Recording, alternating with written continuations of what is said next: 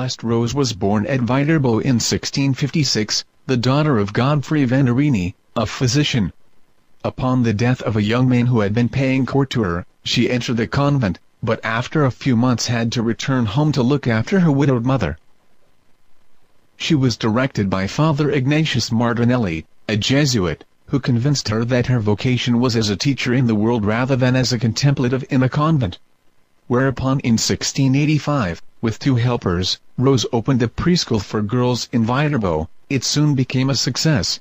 Blessed Rose had the gift of ready and persuasive speech, and a real ability to teach and to teach others to teach, and was not daunted by any difficulty when the service of God was in question.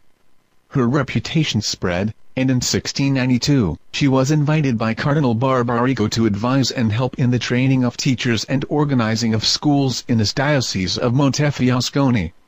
Here she was the mentor and friend of Lucy Filippini, who became foundress of an institute of MaestrePie and was canonized in 1930.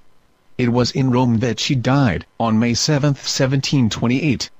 Her reputation of holiness was confirmed by miracles, and in 1952, she was beatified. It was not until some time after her death that Blessed Rose's lay school teachers were organized as a religious congregation. They are found in America as well as in Italy, for the Venerini sisters have worked among Italian immigrants since early in the 20th century. Her feast day is May 7th.